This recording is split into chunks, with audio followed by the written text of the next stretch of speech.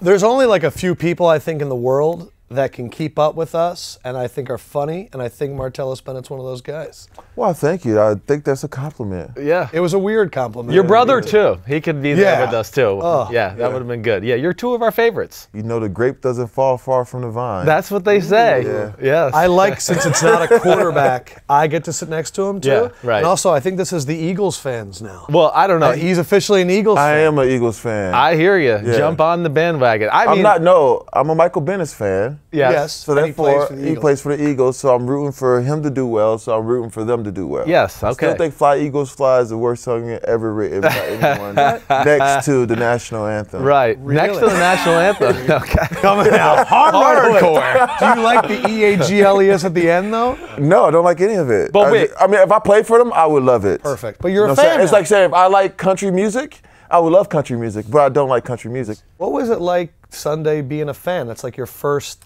I didn't watch much football No. Sunday. What did I do on Sunday? I was at Harvard. So that's where you get the sweatshirt. Yeah, just, it's like when you go to New York, you get an I Heart New York shirt. No, nobody does that. No, I lived in Boston and never got a Harvard shirt. But you never went to Harvard, and you was never did part too. of a crossover program. No, that I was not, for sure. see. But I did go over there, yeah. Yeah, see, I'm part of an MBA program over there, so I felt like it was official, even though I'm not a Harvard student. Gotcha. I realized I would have did very well in those classes, besides the point that you have to raise your hand to ask questions. I just don't get that shit. Oh. You don't believe in that? I'm too old for that shit. Did you ever get Bill to laugh? Because you're a funny dude. Oh, I made Bill laugh several times. Is there one that comes to mind? No, he laughed so often around me. The key was to get him impressive. The key was to get him to smirk. So if you get him to smirk like he was about to laugh or he doesn't laugh, then you know that he was laughing in his heart. So I know the smirk you're talking about. Yeah, that good smirk. It's just like that. That's all he's gonna give you. It's like a respect, like, yeah, that's just funny, but I ain't gonna laugh at it. Like, right. but that's a good one, Right. Marty. Like, We're staying back to the details here. Yeah. Our first Sunday was not the same. That's why he's a lot cooler than me. I mean, my first Sunday without football, I was a wreck.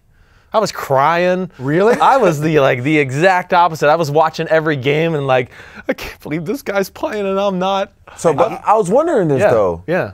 Is it different when you retire, when you want to retire, and when the league pushes you out? I think so. And they pushed me out. See, I retired when I wanted. Right. I was So again, done. So you're I'm cool. happy with what I did. A lot of guys, I think they're, I won't say bitter necessary, but they're bitter about someone else being in. They feel like they still could do it. They can still go play. Then you go try out for the Canada team. No, never. 42. Not happening. No. NFL or nothing. Yeah, so I get that. But for me, it's just been, I've been the happiest I've ever been I've been happy before, but I'm happier. Like, I'm happy, like. As a human happy. Like a happy human being. Like, man, I get to do whatever I want to do, get to smoke weed, not worry about getting tested. I can have cake for breakfast, all kinds of shit. And it's just like, I get to draw all day, and I'm on my own time. Yeah. And I own my day. Like, I could meet my wife for margaritas in the middle of the day, which is so awesome because in football for 8 months, you can never go to lunch with your wife. Right. So you eat cake for breakfast? Every once in a while, just to remind myself that I'm in charge of my life. Tell the universe. Yeah. Marty's at the wheel. Well, one other thing about New England that I find fascinating, because you're one of the freakiest tight ends I've ever seen and been around, just because of your size, speed, blocking combo.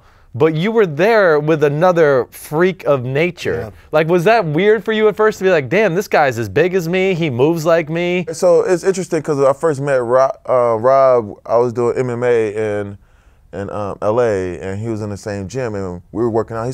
He came in, he's like, is all that sweat? And I was like, yeah, motherfucker, I get it in. You know what I'm saying? He's like, oh, me too. That's kind of like how we bonded right there. Like we work hard. And then, Such a grunt. I sweat too. That's amazing. I've never met anyone that sweats more than me. I was like, yeah, bro. I'm out here grinding. He's like, I like that. And then like a day later, I got traded to the Patriots.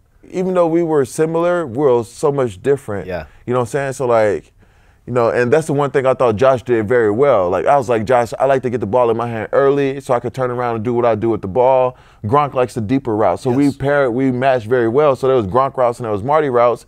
And my coach, Dayball, was very good because he didn't try to treat us the same. My coach is the same. So there was some, like, he'd be like, hey, Marty, look at this Gates tape. Which I appreciate when coaches bring you other people's tape. He's like, I just want to watch these 20 cut-ups and see if there's any routes, because I think some of those are ones we want to add to your game. Right. And anytime a coach comes to you and like, we want to add something to your game, you're like, I'm down there for it. And there's not a lot of coaches that do that. Yeah. People don't realize that. People think that all coaches are created equal, and they're not. They're not. No, they're At not. all. No, they're not. Me and Gronk liked it too because we balanced each other very very well. Now I think we liked each other because we both could block. Yeah. Because nothing's worse than being on the only tight end that could block and one guy's just running all the routes and you could catch the ball too, and it's just like. Yeah, I'll bash my head against Julius Peppers over here. You go get fantasy points. I hate that shit. Yeah, I don't like that shit. I hear you. Like if you can't, don't fucking put them in. They can't do everything. I'm okay with guys eating, but at the same time, like you gotta be doing everything at the position. Don't come here and let him run a deep route so I can fake the pass protection.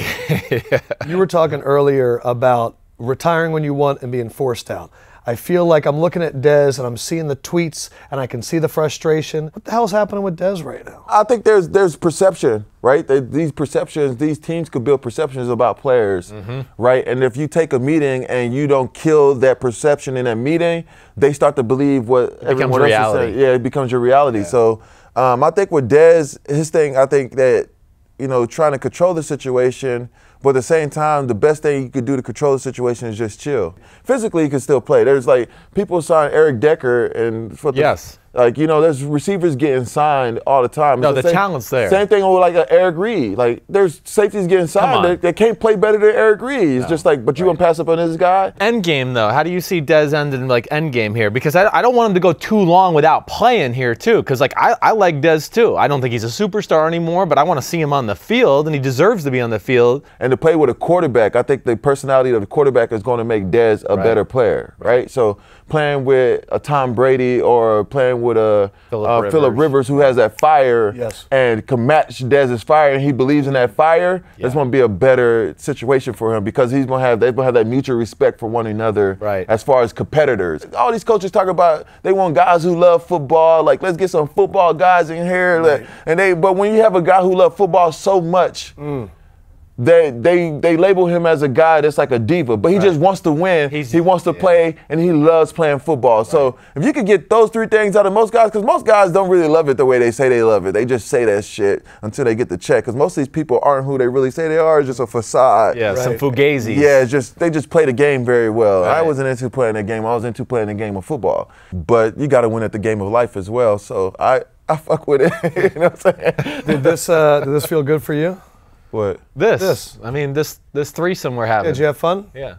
Yeah, I like talking to you guys. You guys are some of my favorite. You're our homie, man, just so you know. Yeah. Like, we've talked about you and your brother, like, nonstop for the last few years. Yeah. I appreciate your pink nails. I appreciate your new show. You didn't see that? I did not. So what happened was, this is the last thing I'll tell the people of the show. So I got ready to do TV last week, and my daughter thought my nails needed to be done, so she painted them pink.